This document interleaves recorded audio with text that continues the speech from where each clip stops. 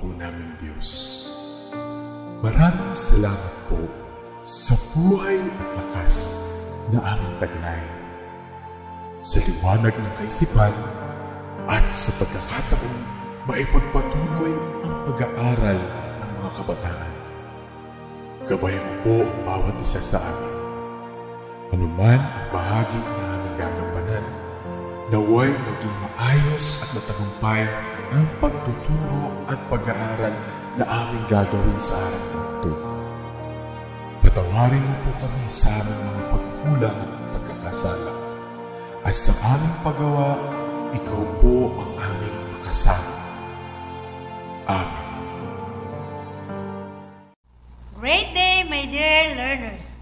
I am Ma'am LEILA SANTOS, your TLE live stream teacher for today. And I am happy to virtually engage with you again. Make sure you have your learning packets to guide you for today's lesson. Are you ready? Great! Let's get started!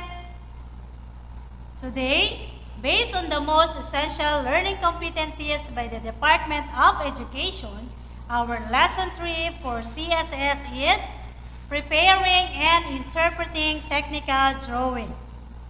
So we are still in lesson number 3, but today we will be focusing on the learning outcome number 2, Interpret Technical Drawing. And at the end of the session, you should be able to, number 1, identify the symbols used in making a flowchart. Number 2, create and interpret a flowchart. And number 3, realize the importance of the different flowcharts. Before we proceed with today's lesson, let us have first a glimpse of what we discussed last meeting under the following major concepts such as elements of a flowchart, basic flowchart symbols, and the benefits of using flowchart. Do you still remember our previous lessons, class? Let us try to work on this review activity. Match the description of an element of a flowchart in column A to the column B. You can type or key in the letter of your answer in the comment box. You have only 5 seconds to answer every number. Let's start with number 1. It is represented by a diamond, showing a process answerable by yes or no that requires a decision box. Your timer starts now.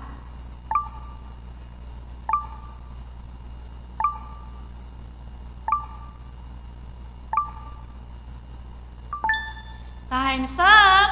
My dear learners, what is your answer? Very good! Your answer is correct, and that is letter C, decision. Next, let's have the answer for number 2. It is drawn in one direction, preferably from top to bottom, to keep a flowchart clear. Your timer starts now.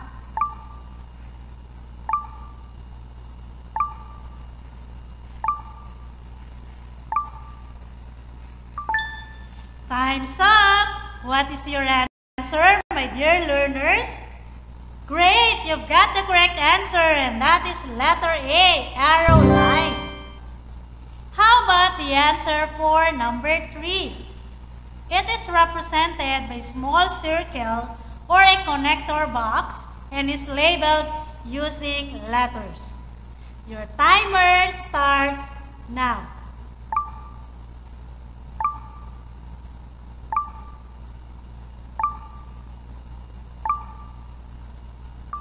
Time's up! If your answer is letter B, awesome! Your answer is correct. Next is for the answer in number 4. It is represented by a rectangle. It refers to an action in a business process. Your timer starts now.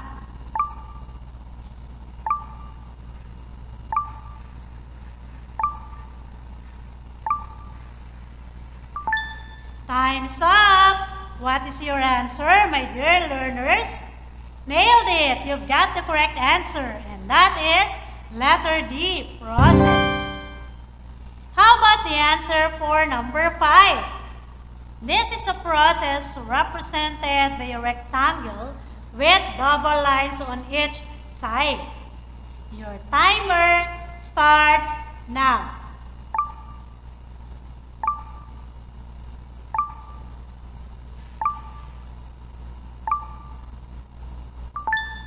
Time's up! If your answer is letter E, terrific! Your answer is correct. Great job, my dear learners! It seems that you've learned a lot regarding from your previous lesson. Are you now ready to learn? That's great! In order for the drawings to be understood, creators use easy to understand symbols just like the flowcharts. A flowchart will help you understand your process and uncover ways to improve it only if you use to analyze what is happening. Flowchart typically use symbols for a particular activity in the process. And now, my dear learners, let us try to draw the basic flowchart symbols corresponding to their specific functions. You have only 5 seconds to draw a symbol in every number. Alright, let's start with the item number 1. It shows a decision point such as yes or no or go, no go. Your timer starts now.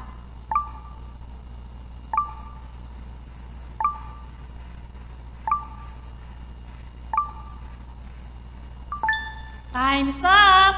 If you draw a diamond symbol, very good, that is correct. Next is for the item number 2. This symbol represents an individual step or activity in the process. Your timer starts now.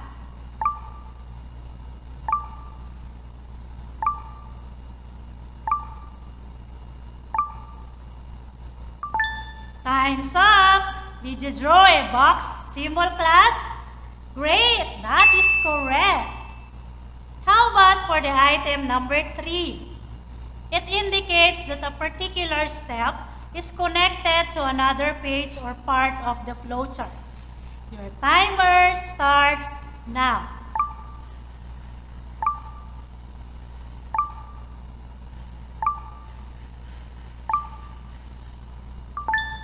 Time's up! If you draw a circle, class, awesome! That is correct. Next is for the item number 4. This symbol shows where an in-process measurement occurs. Your timer starts now.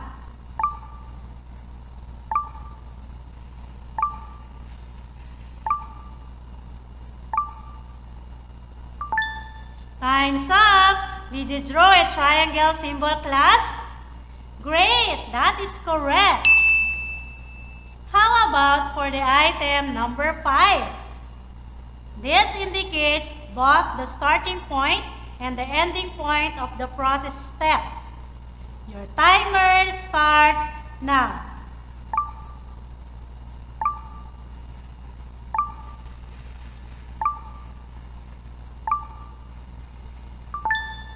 Time's up! If you draw an oval symbol, class, wonderful! That is correct. That was so amazing. Great job! Again, these are the symbols used in making a flowchart. And now, my dear learners, let me see how far you know about creating a flowchart. Let us try to create a flowchart that shows how to troubleshoot a LED lamp from the given jumbled flowchart parts below. You have only 5 seconds to answer each part. You can type your answer in the comment box.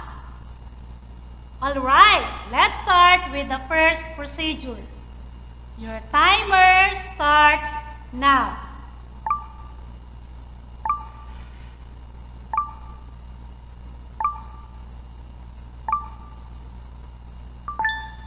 Time's up! My dear learners, what is your answer? You got it right. That is, lamp doesn't work. How about the second step? Your timer starts now.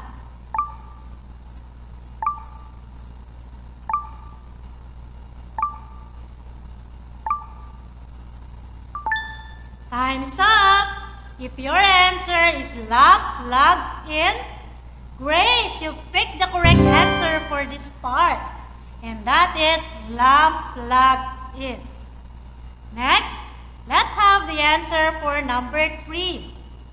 Your timer starts now.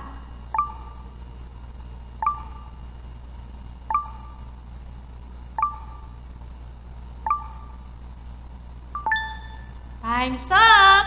Can you give the next step, my dear learners? Awesome! That is plug-in lamp. How about the answer for number 4? Your timer starts now.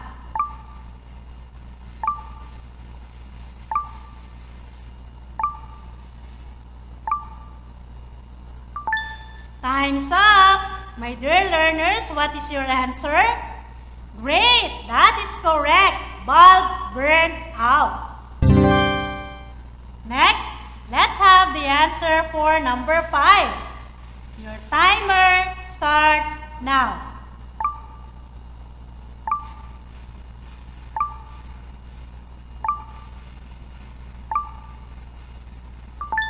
Time's up!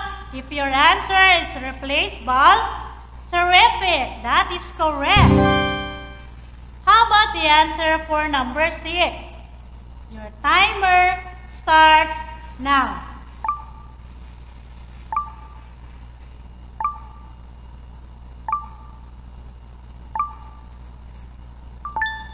Time's up! Can you give the answer for this part, my dear learners? You nailed it! That is repair lamp. All of you did an awesome job. Aside from learning how to create flowchart, you should also consider how to interpret it. And these are the following steps. How do you interpret flowcharts? Number 1, determine who is involved in the process. Number 2, form theories about root causes. Number 3, identify ways to streamline the process. Number 4, determine how to implement changes to the process. Number 5, locate cost added only steps. Number 6, provide training on how the process works or should work.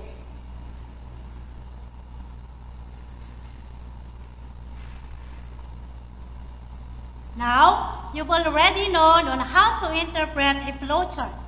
What do you think are the sequence of steps that will help you through an orderly analysis of your flowchart?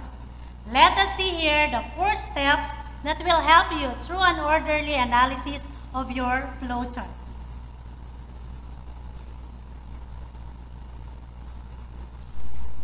These are the sequence of steps that will help you through an orderly analysis of your flowchart.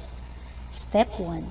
Examine each process step for the following conditions that indicate a need to improve the process, like bottlenecks. These points in the process where it slows down may be caused by redundant or unnecessary steps, rework, lack of capacity, or other factors. Next is weak links. These are steps where problems occur because of inadequate training of process workers, equipment that needs to be repaired or replaced, or insufficient technical documentation. Inform the drill leader and improvise is one of the weak links. Next is poorly defined steps. Steps which are not well defined may be interpreted and performed in a different way by each person involved, leading to process variation. Improvise is a poorly defined step in the weak link cited above.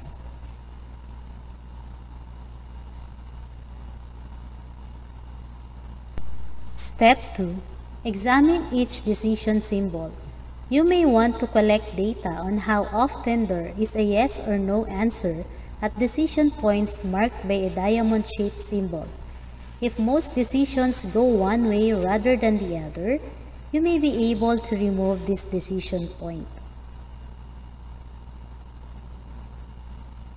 Step 3. Examine each rework loop. Processes with numerous checks generate rework and waste. Examine the activities preceding the rework loop and identify those that need to be improved. Look for ways to shorten or eliminate the loop. Step 4. Examine each activity symbol. Does the step help build a key quality characteristics into the end product? If not, consider eliminating it.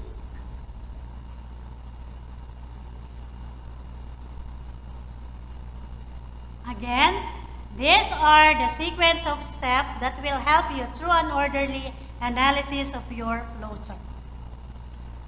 Now, let us proceed to its three main types.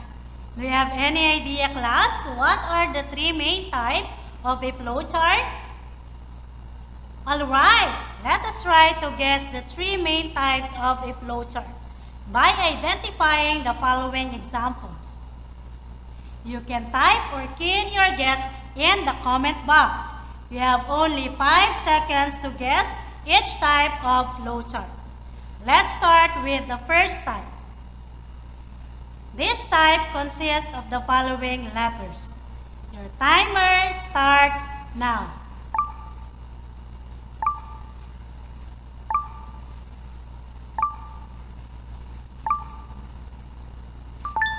Time's up! My dear learners, what is your guess? Awesome! Your guess is correct, and that is linear flow chart. Linear flow chart, it is a diagram that displays the sequence of work steps that make up a process. Next is the second type of a flow chart. This consists of the following letters. Your timer starts now.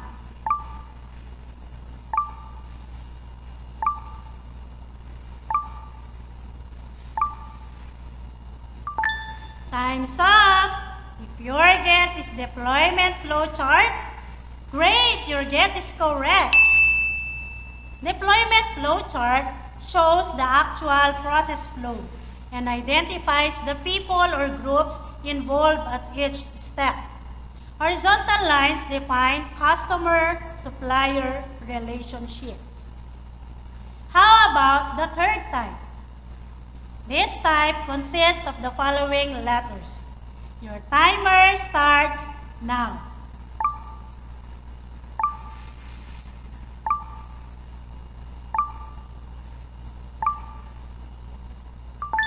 Time's up! What is your guess, my dear learners? Very good! Your guess is correct, and that is opportunity flow chart. Opportunity flow chart allows you to see where a process can be improved. This type of flow charts separate those essential steps for making a product from those are included only to check for or fix problems. And now, which of the three types of flow chart do you think is most used today?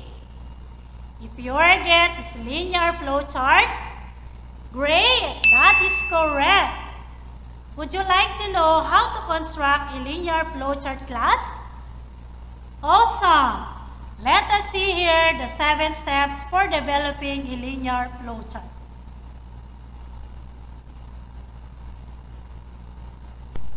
How do we construct a linear flowchart?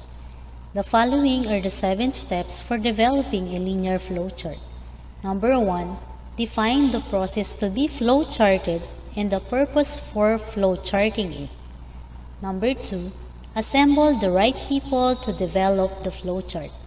Those operators, technicians, or office workers who are actually involved in the process. Number 3, establish process boundaries, the starting and ending points. You should identify the major activities or sub-processes that are included in the process.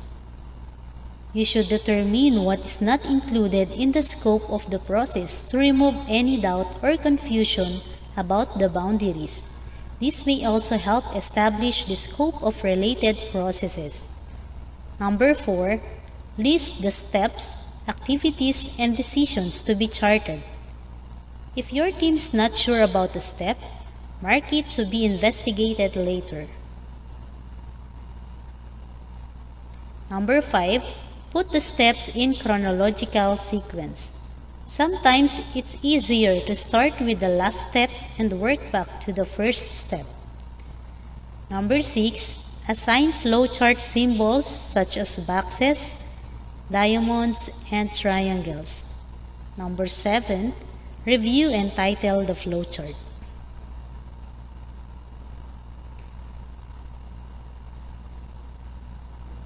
Once again, these are the 7 steps that are very helpful in developing a linear flowchart. And we are done with our lesson for today. And to assess your knowledge regarding from our lesson, let us answer what's more an assessment part on your TLE module. Let us answer first the what's more part. With directions, arrange the following steps in developing a linear flowchart by writing the numbers 1 up to 7. You have only 5 seconds to answer every item. You can type your answer in the comment box. Let's start with number 1. Review and title the flowchart. Your timer starts now.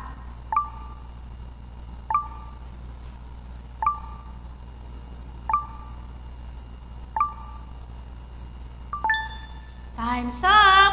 If your answer is number 7, very good. That is correct. Let us proceed now to number 2. Put the steps in chronological sequence. Your timer starts now.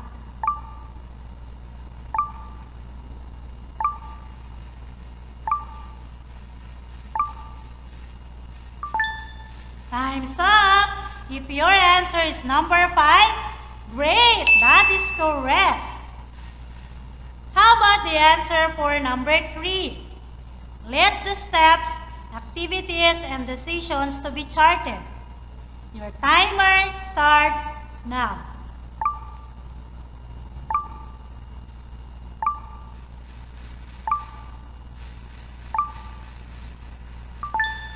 Time's up.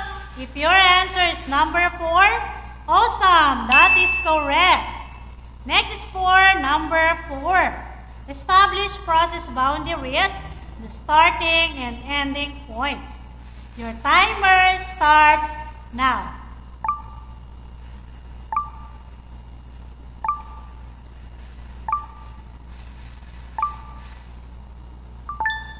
Time's up. If your answer is number 3, very good, that is correct. How about the answer for number 5?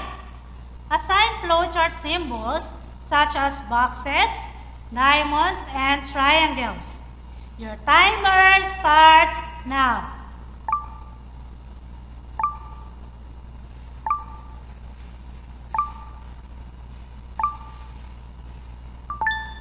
Time's up. If your answer is number 6, terrific, that is correct. Next is for number 6. Define the process to be flowcharted and the purpose for flowcharting it. Your timer starts now.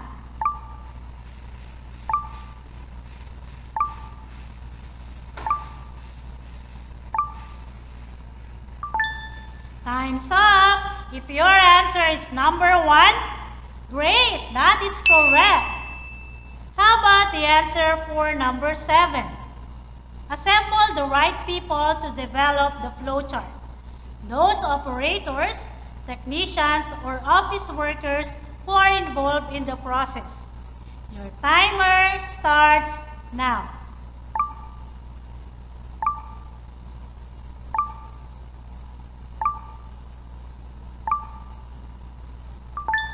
Time's up. If your answer is number 2, terrific, that is correct.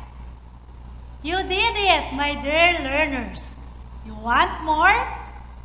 Great. Now, let us answer the assessment part A on your TLE module with directions. Read and analyze the following statements carefully. Write fact if the statement is correct and bluff if it is incorrect. You can type or key in your answer in the comment box. You have only 5 seconds to answer every item. Alright, let's start with item number 1.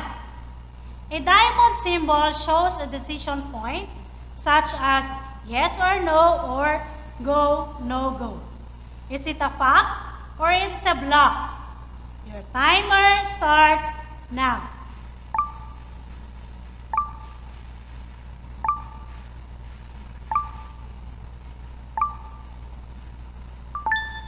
Time's up.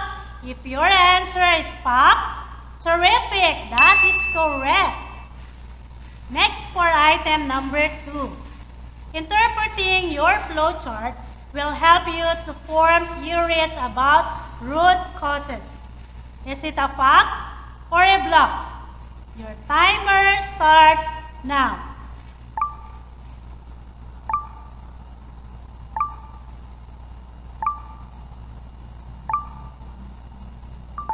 Time's up. If your answer is fact, you nailed it. You've got the correct answer.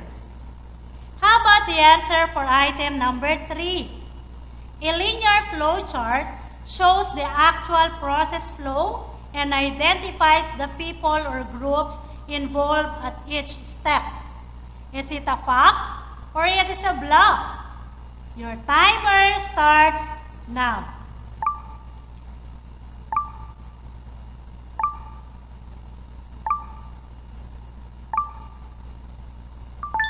Time's up. If your answer is bluff, that is correct. It should be development flow chart. Next is for item number 4. One of the steps in developing a linear flow chart is to assign flow chart symbols such as boxes, diamonds, and squares. Is it a fact or a bluff? Your timer starts now.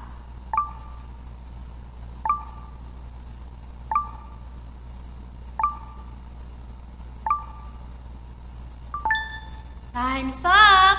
If your answer is bluff, great, that is correct. It should be boxes, diamonds, and triangles. How about the answer for item number 5? Weak links are the steps where problems occur because of inadequate training of process workers, equipment that needs to be repaired or replaced. Is it a fact or it is a bluff?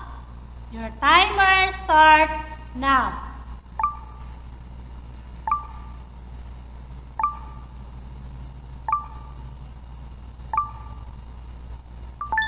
Time's up. If your answer is fact, awesome! You've got the correct answer. Great job, my dear learners. Reward yourself with this terrific clap. And for your assignment, please work on What I Can Do Lesson 3, Week 6 on your learning packet. Your subject teacher will check your assignment tomorrow in your class discussion, so don't miss the class. Once again, I am Ma'am LEILA G. Santos, your TLE livestream teacher. Have a great day, my dear learners.